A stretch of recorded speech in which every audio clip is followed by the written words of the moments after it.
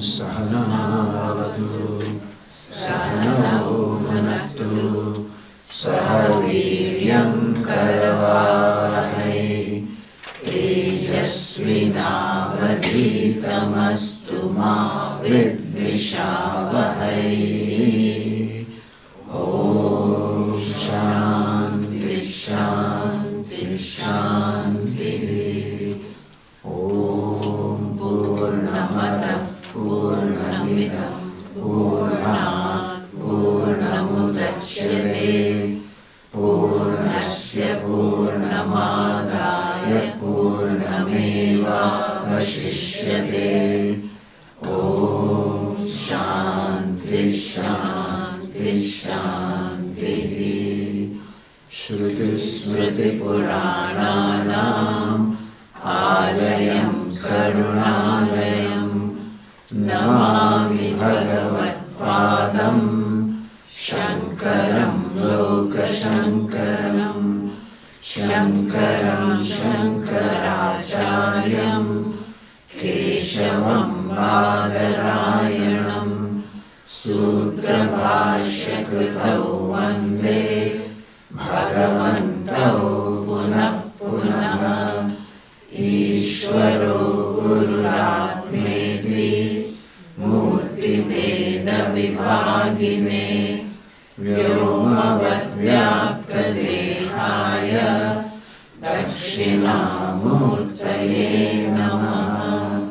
Gukarastvandakaro Vai Rukarastvanivartakaha Andakara Nirodhitvat Gururitya Vidhiyate. Sadashiva Samarambham Shankaracharya Madhyamam Asmadacharya Paryantam Vande Guru Paramparam.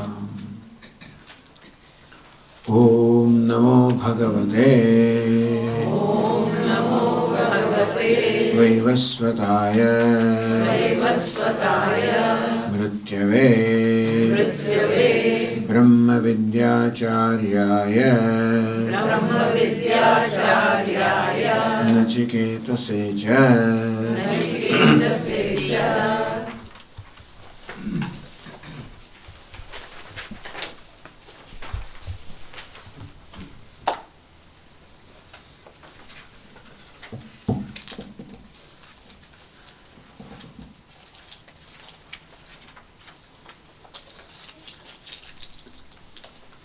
The teacher, Yamaraja here,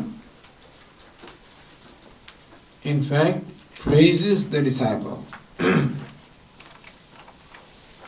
So several verses are told, which in a way describe the kind of thinking, analysis, discernment that must have gone on in the mind of Nachiketa. And says Yamaraja that there are these two paths, either you call them Shreya or Preya, the path of the good and the path of the pleasure. Path of the lasting happiness and path of the fleeting happiness. The path of the short-term good, short-term gain, long-term pain, or short-term pain, long-term gain. And that is why I require dhira, meaning a discriminating person who can look at every aspect of it, who does not simply determine something based on what the immediate or short-term gain is, because that is where usually mind gets attracted for immediate gratification. That's human mind generally wants. But here we talk about delayed gratification. Doesn't go for immediate gratification. It's not that you should not go for something, but if you have to analyze that this choice of immediate gratification results into subsequent pain in the sense of that choice makes me dependent because that happiness comes from a source other than myself. And when something comes from other than myself, then I become dependent upon the mercy of that thing. There is an uncertainty whether or not I will achieve what I am seeking because it comes from something different from me. I cannot control that. There is an uncertainty, a fear. And even when it comes also, it always extracts a pound of flesh, a price from me. And ultimately that price turns away more than the gain. This is what is discovered in course of time. A discriminating person reviews all of this as to what is the investment involved, what is the cost involved, and what's in that gain. And then comes to the conclusion that even though the path of Shreya or the path of good involves an initial pain, if you want to call it pain. Pain in terms of restraining myself or my mind, which has a tendency for immediate gratification. That tendency has to be restrained. A mind that has an attraction for the pleasures, immediate pleasures coming from sense gratification, because that is the kind of happiness that it has been accustomed to so far. And therefore it naturally goes for that. So this extrovert tendency of mind has to be controlled. We'll have a chance to discuss all this later in a later verse. But this is a discriminative person, vivirakti. Vivirakti means vivekam karodi. He does viveka or discrimination from all sides. He examines something from all sides. It's called parikshanam. Paridayikshanam, not just looking at one aspect, but all the aspects. And then comes to the choice that what I am seeking can only be attained by choice of Shreyas and not Preyas. And thereby implying that, Nachiketa, you have been one of those dhiraha, you have been one of those discriminative ones who has made the choice of Shreyas, and you just let go all those temptations which are all placed on your path. At one point, Yamaraja even says to Nachiketa that may I have a student like you, Twadang Guyo Nachiketa Prashtat. Say Nachiketa, maybe I have a prashta or a questioner like you. Meaning that even the Guru also is in lookout for a deserving disciple, somebody who is ready for this knowledge, who has no agenda other than this knowledge. When that is so, then it is sure that the attention of the student will be riveted on this, because there is no agenda. Since no other agenda, there was nothing attracts his mind doesn't get distracted. Our mind gets distracted because there are so many agendas, so many things to be accomplished, so many things that are important to me. And this is one of those things. When I am paying attention to this, some other thing comes which is also important and distracts my mind. When this is only agenda, then the mind is totally focused. It's called samadhanam, meaning mind enjoys a focus or concentration.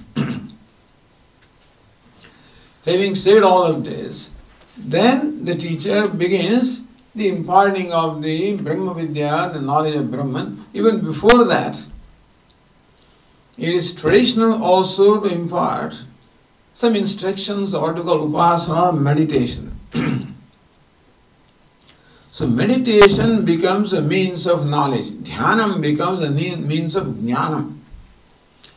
Dhyanam means meditating upon what it is that you want to achieve.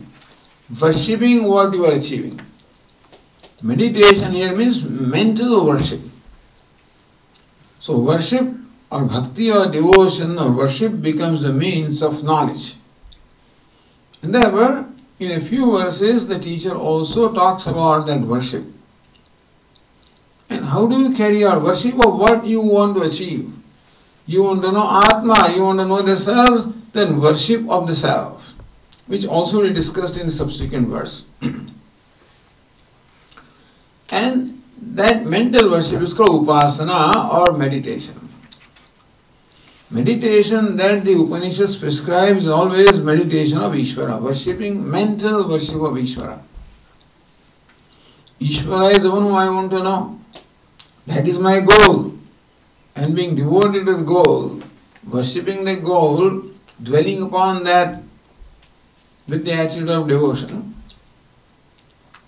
For that also it is customary to give you a symbol or a prop or a means called alambanam, something that you hold on to. It is like a ladder that I require in order to climb. So similarly also a ladder is given to us, a means is given to us to meditate upon Brahman or meditate upon the self. And in this Upanishad, that means is Omkara, Om.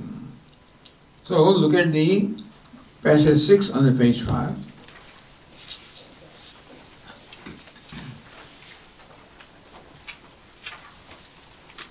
Sarve Vedaha Yat Padam Amanante Tapamse Sarvani Cha Yat Vadanti Yadicchantah Brahmacharyam Charanti Tatte Padam Sangrahena Pravime Om Ityetaga.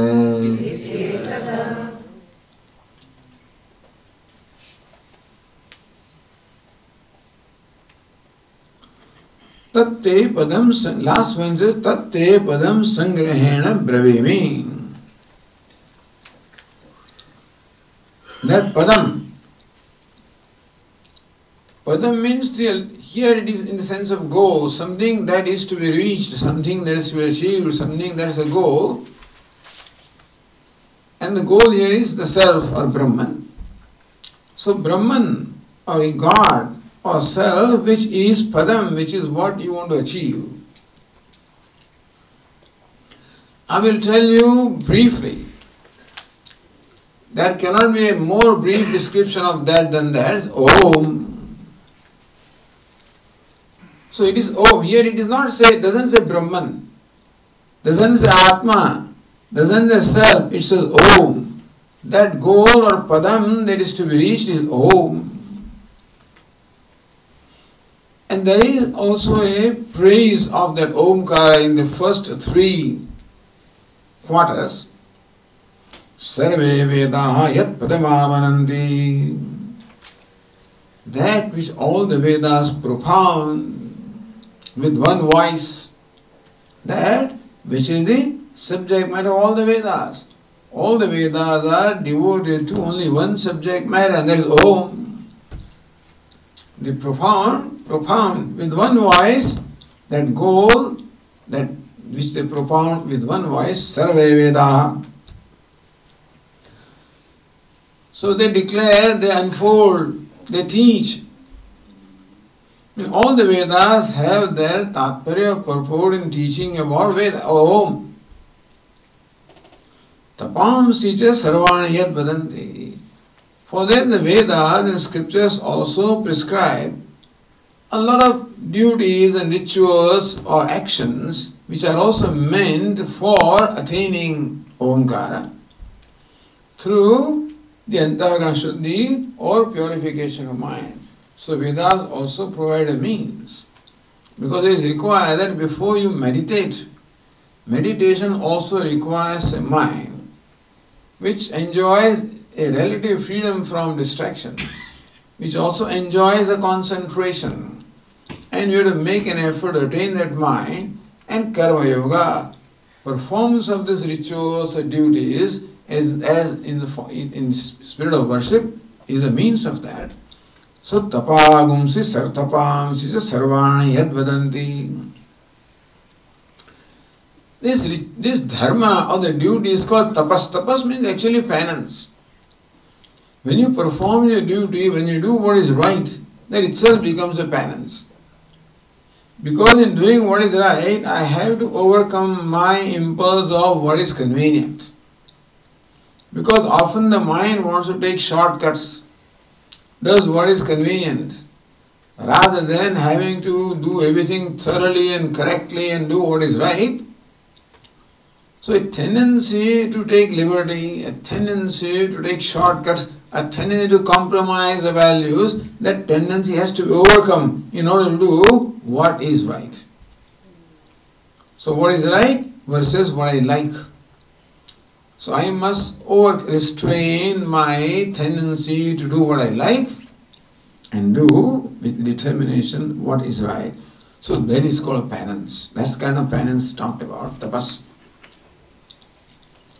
Yeah, and of course doing performance of action involves exertion, plus also requires the restraint in the mind, both of which are aspects of tapas or penance. Yadichanto brahmacharyam charanti. And when you get prepared, having lived the life of karma yoga, lived the life intelligently, lived the life of right values and attitudes, then when you gain that purification of mind, then there arises a desire for knowledge. And what do? Brahmacharyam charanti. Then you approach, go to the teacher, live with the teacher. That is called a brahmachari. A brahmachari is the student who lives with the teacher, serves the teacher, and is dedicated to gaining knowledge from the teacher. So first, Vedas declare what the goal is, and they praise that goal. You can call it the Samhita section, or you can call it, which is where all the hymns are there. And then the Karma Kanda section describes so many rituals, etc. called tapas. Hidichando brahmacharyam charanti, and desiring which knowledge one approaches teacher for the Upanishads. Tatte padam sangrahena bravimi.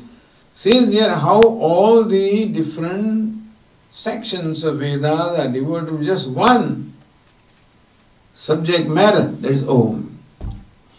Although in fact all the Vedas are devoted to revealing Brahman, the reality, which is also the self.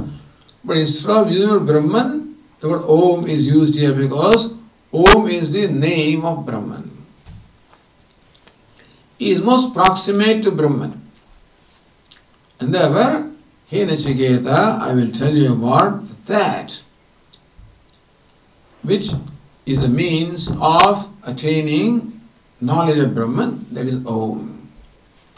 So here, the teacher, before imparting the actual knowledge, prescribes meditation upon Brahman. Before knowing Brahman, the meditation or devotion to Brahman is what is prescribed here. That you concentrate your mind upon Brahman with devotion. So, meaning that you repeat Om, Om, Om in your own mind with devotion. And that becomes a mean that Omkara itself becomes favorable to you and reveals the true nature, which is Brahman. Meaning that in knowledge also we require the grace of the one that we want to know. What is meant by bhakti or devotion is that you can know something provided what you want to know becomes favorable to you. What you want to know reveals itself to you. When you understand something, learn something, know something. Suppose Newton, for example, discovered the law of gravity. Now, did he know, or did that law reveal itself to Newton? Do you gain the knowledge, or does the knowledge get revealed in your mind? Well, but a very graceful way of saying is that it is by the grace of Ishvara that I know Ishvara. So we create in our mind conditions favorable by which we will attain the grace of Ishvara whom we want to know, and thus he reveals himself in our mind. We'll come to that passage also subsequently. But that's the idea of this meditation or mental worship. is to tune up the mind with what it is that you want to know. And when the mind is, first is Karma Yoga, which is a means of purification of mind. Second is the Dhyanam or the Upasana, which is means of tuning up the mind with what you want to know. And third is the Jnana Yoga, is a Vichara, is a deliberation upon Brahman. So it is traditional to generally talk about this intermediate step of meditation upon Brahman, and the Omkara is the name of Brahman. Therefore, meditating upon Omkara is meditating upon Brahman. Because the word and the meaning are not, they are not separate from each other. The word automatically brings the meaning in your mind. When you utter the word pot, the meaning of that word flesh is in the mind. When I say mango, that meaning flesh is in the mind. So when I say Brahman, the meaning should flash in our mind. It does not do. Meaning that we have enough preparation in our mind. The mind has enough preparation for the words such as pot and mango to reveal their meaning. The mind does not have preparation for Brahman to reveal its meaning. So that preparation is required, which is what is done here through meditation and worship. Then when thus the mind becomes prepared, then when the teacher unfolds and says, you are Brahman, then that reveals in my mind. So all this background is created in Nachiketa for, all the preparations required for the knowledge to take place, and then Yamaraja's teacher proceeds to unfold now the nature of self, which is what Nachiketa wanted to know. Here a distinction between Atma and Brahman is not made, by the way. Because both are one. Just to go back to Nachiketa's question. In fact, Nachiketa has asked two questions. First question we read, when Nachiketa said that when a person dies, then this question remains whether is there a self other than the body or is body the self? So he asked for the knowledge of Atma. Subsequently, he himself clarifies this question, which was not included here. But he says, Anyatra dharmat, anyatyasmat, krutada, anyatra bhutacha, bhavyacha, yattat pashyasi tadvada. Says Nachiketa to Yamaraja, that which you see, which you know as an immediate fact, as your own self, you please tell me. What is it? Anyatra dharmat, anyatra adharmat. That which transcends the idea of dharma and adharma, righteous and unrighteous. Anyatra bhutacha bhavyacha. That which transcends the idea of past, present and future, meaning that which transcends time. Anyasmat asmat kruta krutacha. That which is also beyond what is done and what is not done. So he is asking about the transcendental truth, which is Brahman. So in a way, when he rephrases the question, he is as though asking about Brahman. However, keeping both the questions in mind, Yamaraja teaches him, meaning that the teacher teaches both Atma and Brahman because both of them happen to be one only. So now, let us take the next passage, number 7, which typically represents what Yamaraja taught Nachiketa, what the teacher taught the student. And it's a very famous verse also because we find this verse essentially repeated in the Bhagavad Gita. I say essentially, not totally, not verbatim, but more or less repeated in Bhagavad Gita. So let us read that. न जायते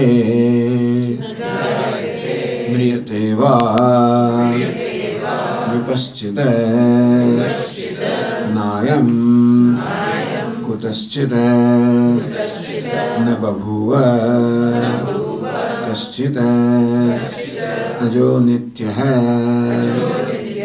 शाश्वतोऽयं पुराणः न हन्यते हन्यमाने शरीरे. Says, yes, Nachiketa, there is something other than the body. Nachiketa asked, this doubt remains when a person dies as to whether after the death of the body does something remain. Is there an Atma or the self? There is other than body. Yamaraj says, yes, there is. So this description is with reference to the body. Body that is subject to birth, growth and death. Although we feel that I was born at a certain time and now I am growing and someday I will grow old also and someday I will die also. So we associate the birth, growth, death, all of these phenomena with ourselves. And if by association of those phenomena I was comfortable and happy, there is no problem. Even though that is not the reality of myself, Atma is not born, Atma does not die, but I think that I was born, I am going to die. If that conclusion or notion of the self on my part, that I was born or that I am going to die, if I can be comfortable with that reality, then Vedanta is not required. Meaning that if I was comfortable with myself, as I take myself to be, then we don't require this teaching. I am going to die. Good. No problem. I failed. No problem. He insulted me. No problem. I am growing old. No problem. I can't hear. No problem. If nothing creates problem to me, that means there is no problem in life. What is meant by a problem is all of this make me sad. I can't hear. I'm not comfortable.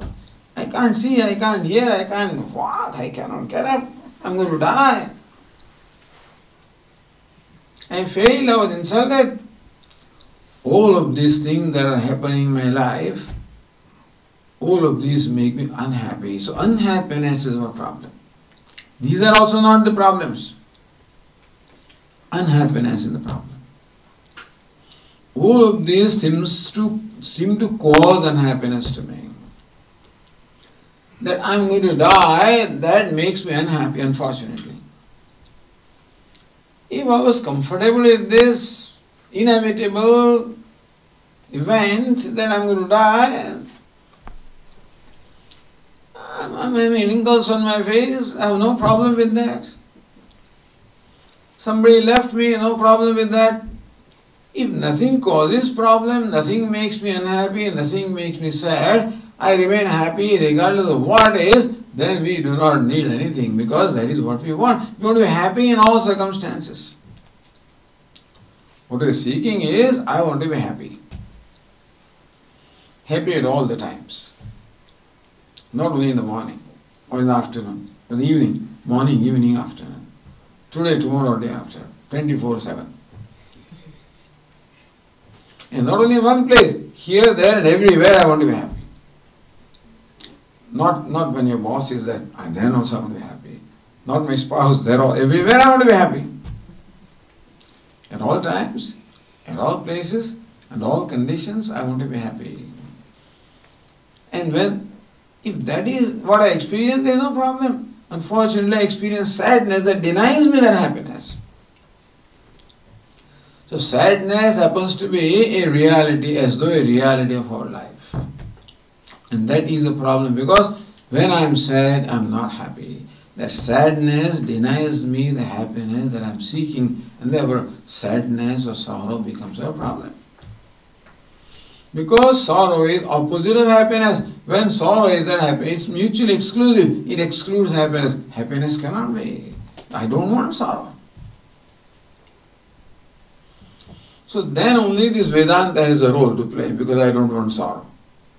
Then Vedanta teaches us what is the cause of sorrow. Nobody wants sorrow.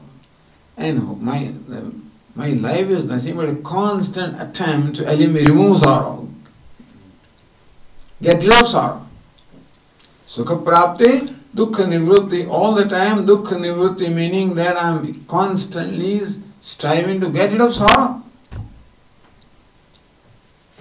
and attain happiness. Seems to happen momentarily and again it goes away. So Vedanta says that there is no cause of sorrow. The sorrow is caused on account of what you think the reality is. If you knew what the reality is, there is no occasion for sadness at all. And reality of your own self.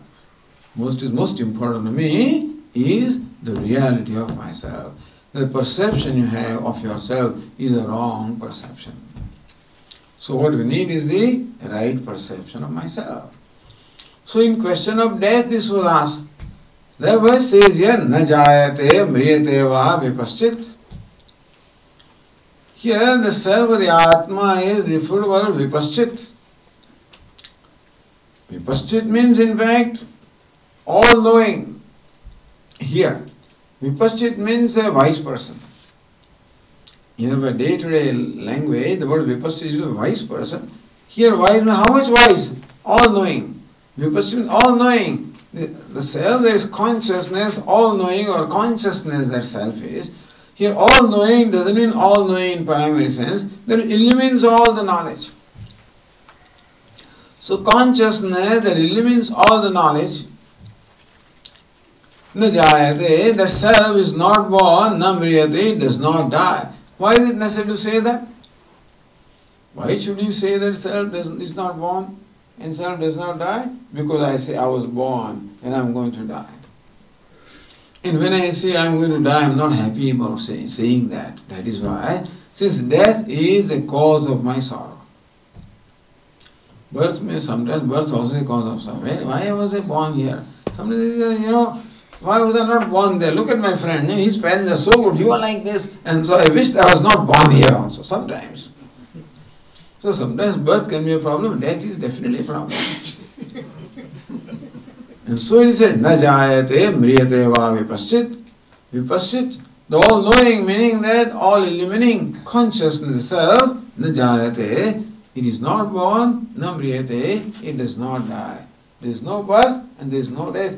Hey Nachiketa, there is no birth for you. You are not born and you do not die. That is what should be said actually. But instead he said that one, so in Bhagavad Gita also, I am, Lord Krishna uses the pronoun, I am, this one is not born. Nayam hanti nahanyate, Lord says, this one does not kill, is not killed. So instead of you, he said, I am, here also Vipassana, instead of you, what should have been, hey Nachiketa, you are not born, you are not going to die. But then Nachiketa may not quite understand what is meant by you. And so it's clarified, Vipaschit. Who are you? You are Vipaschit. You are all-knowing. You are the consciousness. The consciousness that you are, not the you that you think you are. The you that you think you are born and you are going to die. But understand that you should understand who you truly are. Vipaschit, the consciousness that you are, na jayate, there is no birth. Na mriyate, there is no death. Nayam kutaschit, na babhuva kaschida. It did not originate from anything, nor did anything originate, meaning that it is not the cause, it is not the effect. When you say it is not born, see, birth means what? Birth is an effect. So pot is born. Pot is born. How is it born? From clay. So clay is the cause. Pot is the effect. The effect is born. What is born is the effect, right? You say pot is created. Or pot is born. Which means that the effect is born. What is born is effect. And that from which is born is called cause. So says Atma is neither cause nor effect. You are not born of anything, nor is you may not be born of something, but something may be born of you. Atma may not be born, and something born of you, then they also get exhausted in course of time. So nothing is born of you. You are neither the cause nor the effect. Ajo nitya shashvatoyam prana.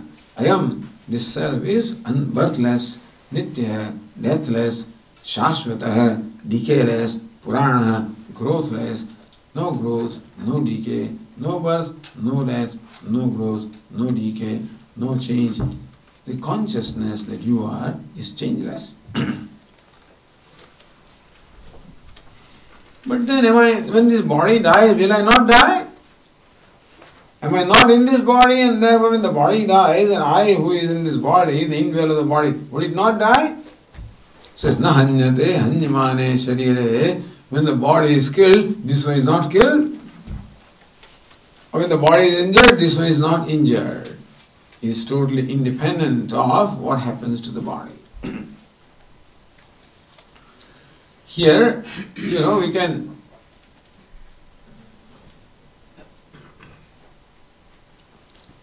what is that? Cushion. Oh, cushion, alright. I was looking for a pot actually. I thought that is what is but it doesn't matter. Imagine there is a pot in my hand. And there is a space within the pot. It's called pot space, right? Pot and pot space. So, when the pot is broken, does the pot space get broken? When the pot is born, is the pot space born? It is born, really. You know what is pot space? Pot space means the space enclosed in the pot. When you use the expression pot space, what is the idea created in our mind? Space that is enclosed in the pot. Otherwise you call it space. So when you use the word space, the idea is what? All expansive space. But when you use the word pot space, what is the space? Space enclosed by the pot. Is it not so? But is there something called space enclosed by the pot? Can pot enclose the space? Can pot confine the space? The space confined in the pot, is it possible that pot can confine the space? It can enclose the space? It can divide the space from the rest of the space? Is it possible? To us it looks like there is space within the pot. In fact, what is the fact is the pot is within the space. But when you focus attention on the pot, it looks like space is within the pot. Therefore, to know truly what space is, shift the attention, focus from pot to the space, then realize that it is not the space which is within the pot, it is the pot that is within the space. What happens is, how the mind works, moment you see the pot, and there is a space, you think there is space within the pot. Automatically the pot creates in our mind the idea of pot space. Meaning that pot seems to have the ability to create in my mind a notion or delusion there is something called pot space, as though the pot is enclosing that space, circumscribing that space. It is confining that space within the boundary of its walls. That's the idea created. And then we said, hey, the pot space is not. So pot space is not born. Pot space does not die. Then what is born? Pot is born. Pot dies. What happens is when the pot is born, in my mind, pot space also is born. When the pot is broken, I think pot space also is broken. That is what I think. In order to enable me to separate the space from the pot, I join them. When I use the expression pot space, I have managed to unite the two, pot and space, like a wedlock has happened between pot and space. That's called a granthi. Granthi means what? A knot. The pot and space are joined together in my mind. And thus a notion of pot space arises in my mind. So what I do in my mind is I somehow managed to unite the part and space, and that's how the idea of part space is created. Just think about this. When I think of part space, automatically in my mind, the space is confined to the part. The part is enclosing the space. As though walls of the part enclose that space, and that enclosed space is called part space. Thus in my mind I have joined the two entities, part and space, and I come up with this notion, part space. There is no physical entity called part space. There is a physical entity called part. There is an entity called space. Is there something called part space? Then where is the part space? Out there is a part and there is space. I think of part space. Where is that part space? It is a notion in my mind, not a reality. So how our mind lumps the two things together, unites the two things together, and comes up with its own concept of something which is not really there, but thinks that it is there. Now, part space is an innocent example, it doesn't, no big deal about that. But then, na jayate, we can teach. Now, the problem is, when space thinks that I am part space, not you thinking this is part space. Go a step further. Imagine that the part space thinks that I am confined to this part. Imagine that. You follow? If the space thinks that I am circumscribed by the part, I am confined by the part, and therefore I am part space. If part space thinks, and another part there, another part space, and the hall is there, the hall space, and like that so many spaces are there, so many enclosures are there, as many enclosures are there, as many spaces are there, as though, if the space thinks so, that I am divided into so many enclosures and I am only this much confined to this part. I am not outside the part, I am smaller than that part space, and look at how big it is, how fortunate that is, and I am bigger than this, look at the little part space. So all complexes are there, I am inferior, I am superior, I am big, I am small, then it will have also an astrological chart, birth, when was I born, please tell me what is my destiny, when am I going to die. Who says? Part space. Because the death is certain for the one that is born, it knows that. So I was born and then I will die. What? Who says? Space says. Space thinks that I am part space. And in this, and suffers from all these kinds of conclusive notions. And each notion only causes pain. Because each notion creates an idea of confinement in the space. Space whose nature is all pervasive, feels a sense of insignificance or confinement, and that is what makes it unhappy. I'm so small. I'm different from that. Hey, that's bigger than me. That's not as good as me. All these complexes are created. In the space comes up with this notion, I'm part space. Sounds funny, isn't it? But that's exactly what it is. That's the example of our life. Not you saying that it is part space. Space says that I am part space. And so also the self says, the consciousness says, I am a jiva. I am a limited individual. I am a limited consciousness.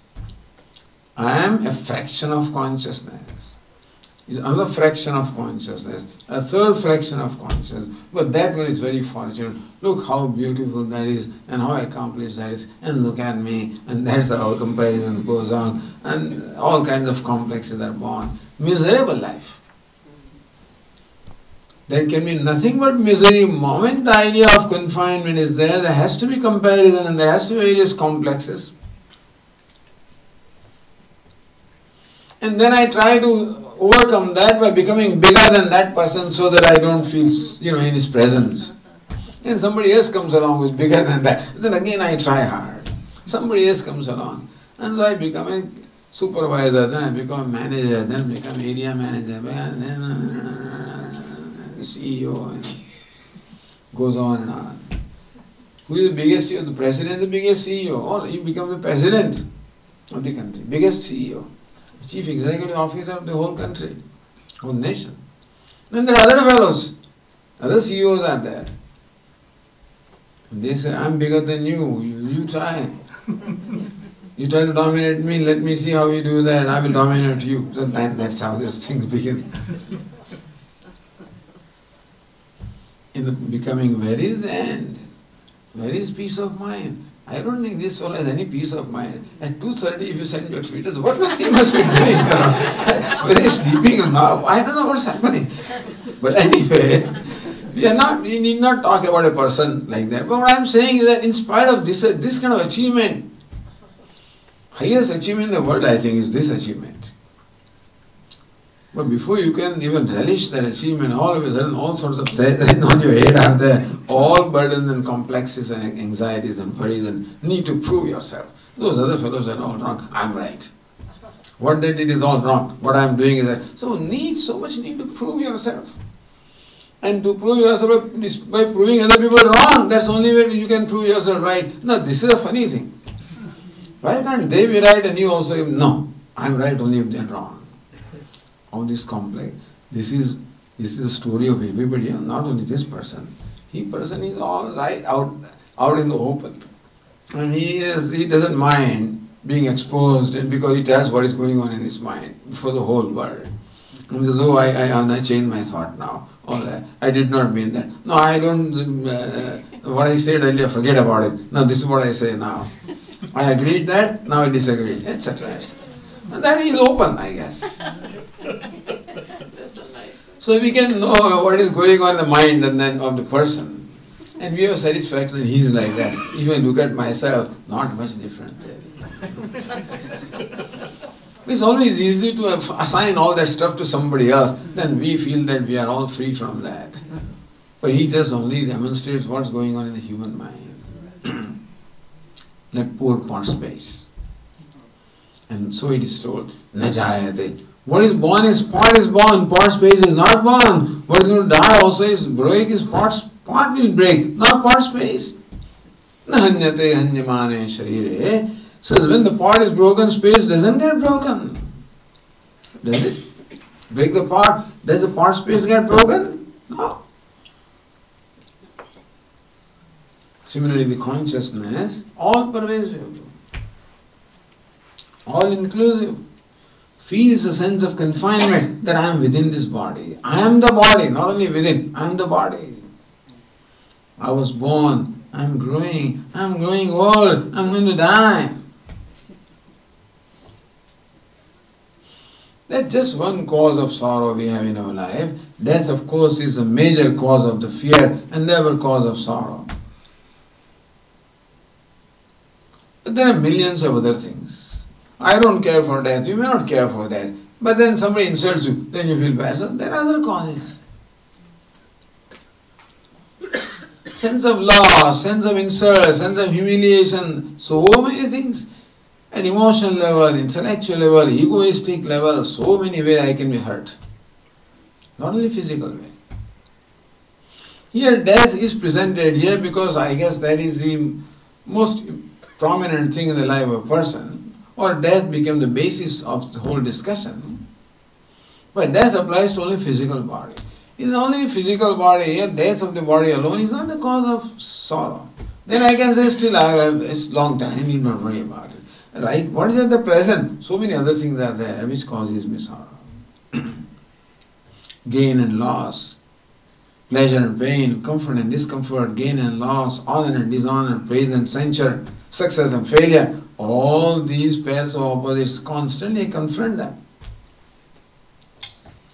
All of this belongs to part, does not belong to space. All of this belongs to body, mind, sense complex. At that level, all of these are there. There is comfort and discomfort. And there is success and failure. And there is honor and dishonor. There is censure and no, we don't say it is not there. Vedanta does not say there is no failure and no, it's there. but not where you think it is, that's all. The only problem is you should see where it is. At some point it is there, and that is in this upadhi, in the body-mind complex, all of this is there. Birth also is there, death, another pair of opposites, birth and death. Growth and decay, honor and dishonor. Someday this body is praised, is worshipped, people wash feet, some other day is insulted. So honor, dishonor, censure, praise, all of this is there in life. We keep on fighting with them all the time. Honor comes, I can't hold on to that. Dishonor comes, I fight with that. Praise comes, I want to hold on to that. Censure, I won't fight with that. You can never. One thing goes, other thing comes. That goes and a third thing comes, because life is full of these pairs of opposites. It's called dvandva. This way we will never come to an end. It's like the Don Quixote is fighting all the time in the air with something or the other. You must know that all this is there, but not where you think it is. There is success and there is failure.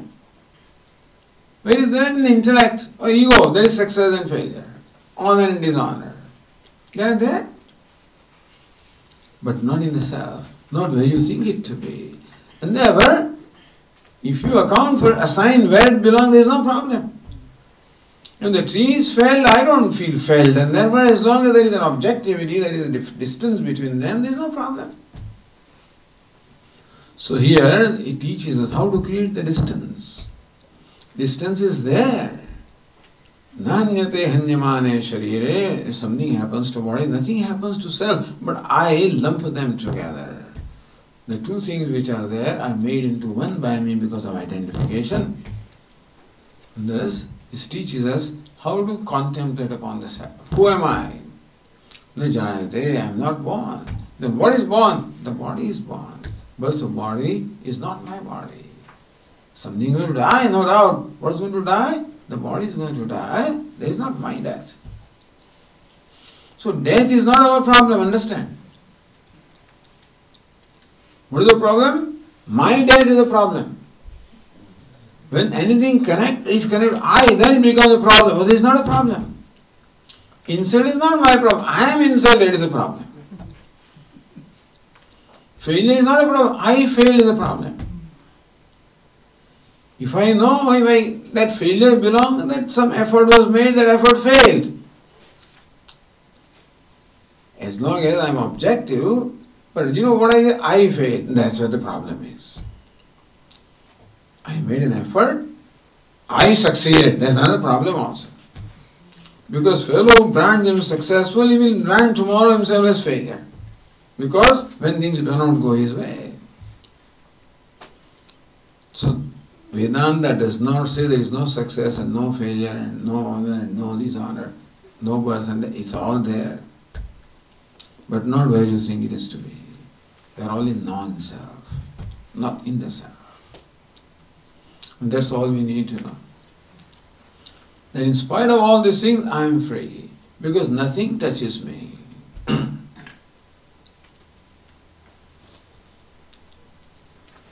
So this is a beautiful verse here which is given to us for contemplation upon the self as to what's the nature of myself. Vipaschit. I am all-knowing, I am the consciousness that illumines everything. So we came up to this point in the last retreat. And now we have to continue. In this retreat, we continue with the next passage. Whether you remember or not, but I remember I made a note anyway. Because so many retreats are there, and so many topics are there. So where I stop, where I make a note here. So my note says that verse number 7 complete on such and 25th of June 2017. So now turn to page number 6 and let us read the next mantra.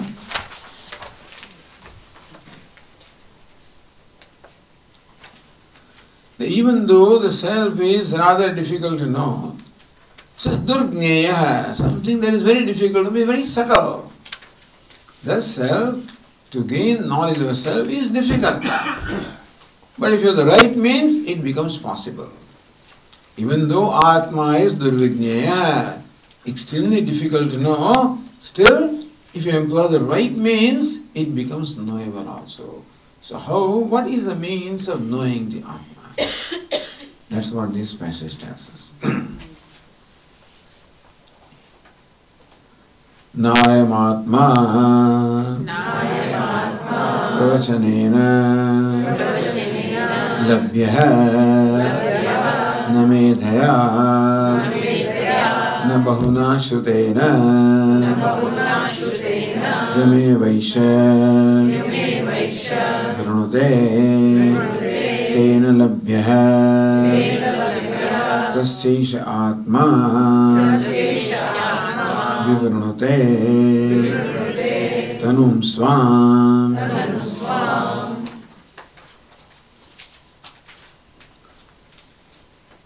So the first line says, what is not adequate to know the self. If you simply read the verse, it says, Ayam Atma Pravachanena na labhyaha. This Atma cannot be attained through Pravachanam or the recitation of the Vedas. We'll talk about that. Na Medhaya, not even by memory. Na Bahuna Shrutena, not through lot of listening. So the way in the olden days the knowledge of the Vedas was gained by the students, when they sit at the feet of the teacher and teacher recites and the student repeats. This was the way. Apparently there was no written text. And therefore all this knowledge was passed on from teacher to the student.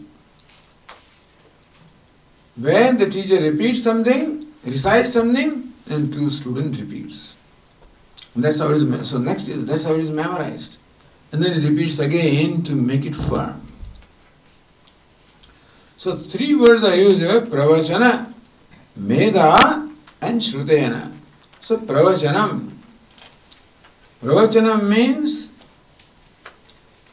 to recite the Vedas. The literal meaning of pravachanam means reciting the Vedas. So we are told that when you study the Vedas from your teacher, make sure that you retain that knowledge.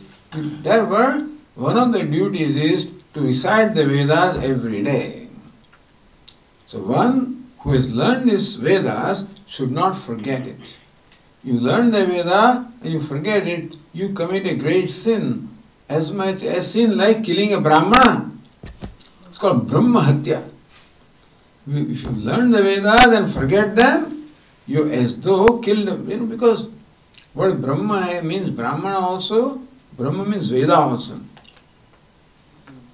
So forgetting Veda is like killing the Veda, is like killing Brahmana. And so, therefore everybody is always tight. That therefore every day you should recite the Veda. Called Pravachanam. First of all, Shrutena, you listen to the teacher. You listen to the teacher and Medhaya, you retain the meaning of that. You retain it in your mind and Pravachanam. Then you repeat. You see? Go to the teacher recites and you listen and repeat. So you listen, you grasp and you repeat. That's how a text is mastered. So it says here that the Atma cannot, the knowledge of the self cannot take place merely by mastering the Vedas. Merely by Shravanam, by Mananam, by Nididhyasanam, merely by that you cannot gain the knowledge. Thank you, Swami. Then we need not worry about listening to scripture. No Shravanam, no Mananam, because they don't produce knowledge anyway. So why should we do that? So first line seems to say that. Then what should we do? That's what the second line says. So, Yame Vaishya Vrunute, the second line says that it is attained only by the one who chooses the Atma. Tasesha Atma Vrunute Tanum Swam. To this aspirant, the Atma reveals its nature to himself. We'll take up this verse in the next class and discuss what it means.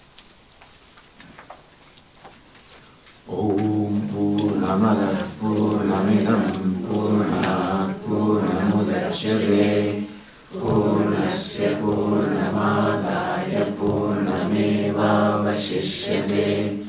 Om Shanti Shanti Shanti. Shankaram Shankaracharyam Keshavam Badarayanam Sutra Bhashya